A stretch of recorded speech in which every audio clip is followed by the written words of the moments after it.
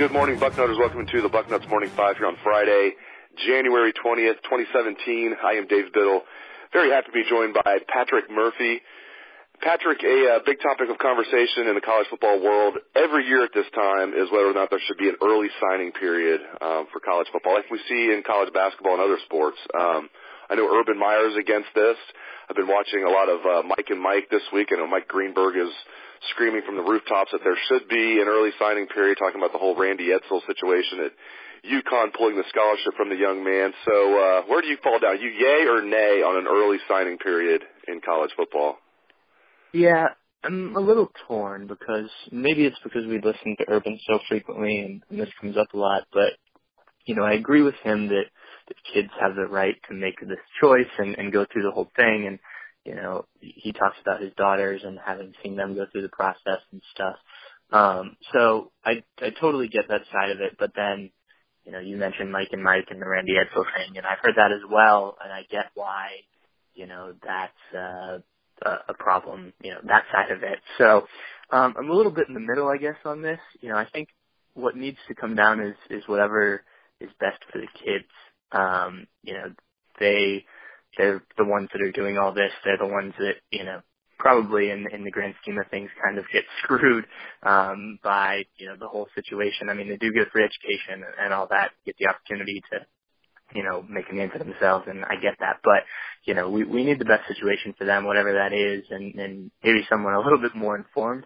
I guess, you know, I would say I like the fact that they have the freedom to change their mind, but the fact that, you know, a coach can call up, and Randy Edsall is not the only one. You know, Nick Saban's done this, Jim Harbaugh's done this. You know, we haven't heard of Urban Meyer doing this since he's been at Ohio State, but it doesn't mean something hasn't happened necessarily that's been kept swept under the rug. But, you know, I mean, it happens a lot, I guess, is what I'm saying, and it's an unfortunate situation. So, you know, I guess I like the freedom for the kids, but I also don't like the way that it can come back and kind of bite them in the butt. Joe Burrow is staying at Ohio State. There was a tweet from somebody that said that he was going to, you know, likely transfer from Ohio State. I don't think the tweet said it was anything was official, but that Joe Burrow was likely going to transfer, and Joe Burrow shot that down. As you posted a story on Bucknuts that is still a very lively thread on our front row message board. I think it's like 6 pages now. People have very strong feelings one way or the other.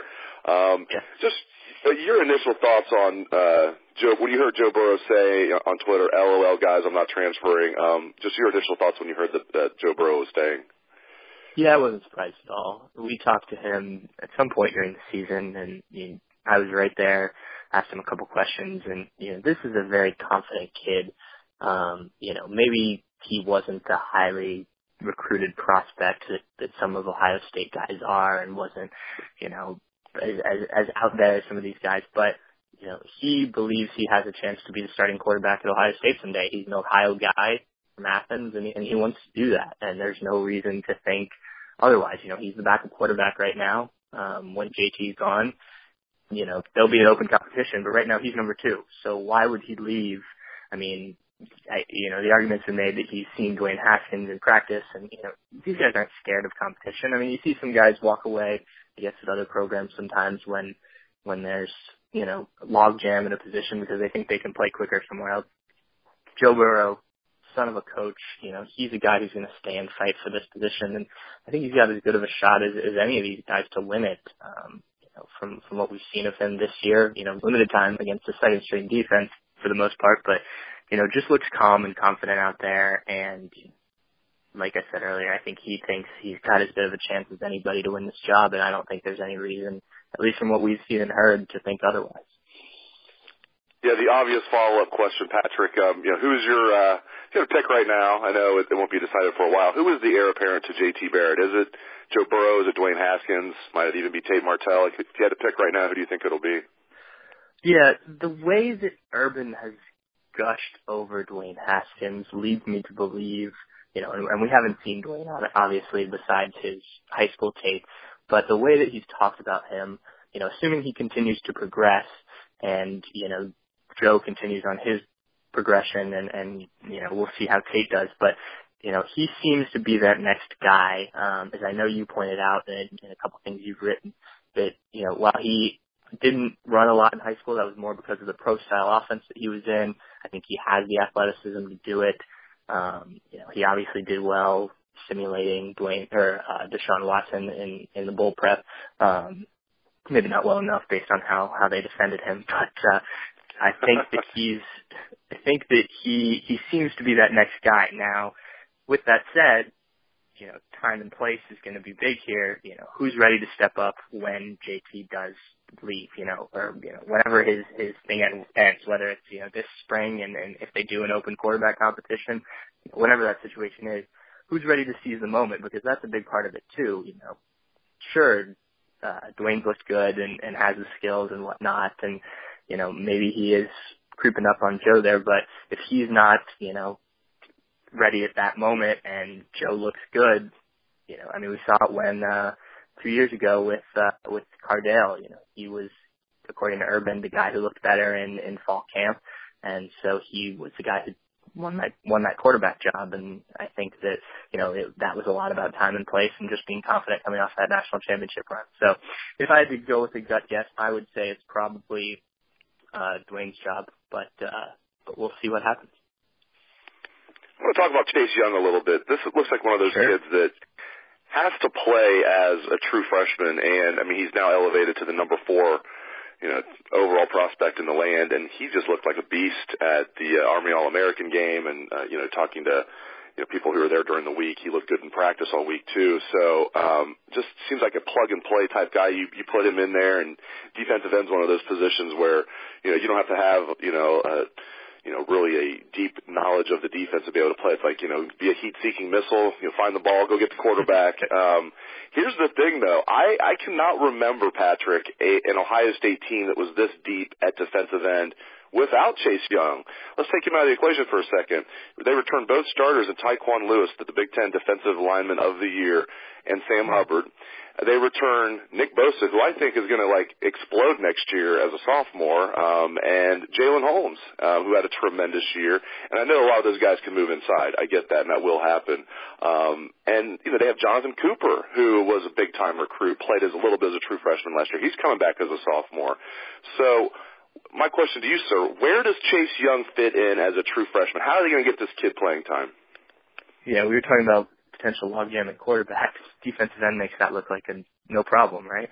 I think it's a good thing that, they've already established this rotation. We heard about it when Larry Johnson made the transition over from Penn State, and the last couple of years we really started to see it last year specifically with that depth that you mentioned. Chase, I think, is just another weapon in that, The best part, I think, about all of this, and I don't know Chase, but I assume he'll fit right in with these guys, is that none of these guys care about the number of snaps they're playing, the number of sacks they're getting. They're all very unselfish, real good kids. And so, if Sam Hubbard snaps are going down because Nick Bosa and Chase Young are getting on the field a little bit more, Sam Hubbard wants to win, and, he wants to be a part of this deep defensive line rotation.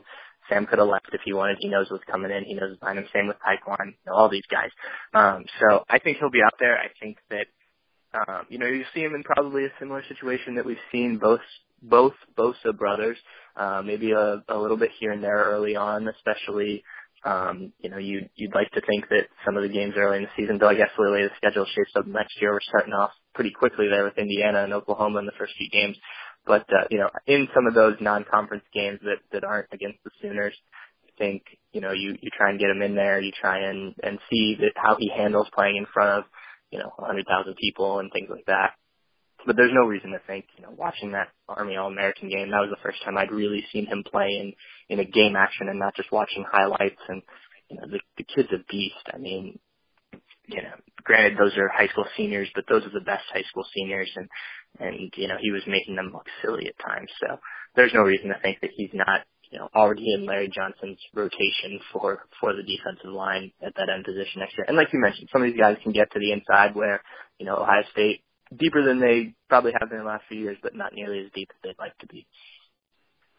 Yeah, Chase Young looks so good. I don't want to put too much, hype on an incoming freshman. I hate doing that, but he looks so good. And this isn't just looking at recruiting rankings, just watching the game. It's wow, that kid just pops off the TV, and he's got all the measurables. He's not, he's a little undersized, but he looks really good out there. It's no, he's 6'5", right. 250. He looks like he's NFL ready right now, and the Buckeyes are going to have him for 3 years. It is scary, the depth and talent they have at defensive end. Ohio State's basketball team will look to move to a 3-game winning streak on Sunday. They will host Northwestern. The Buckeyes right now 12-7 overall. They're 2-4 in Big Ten play.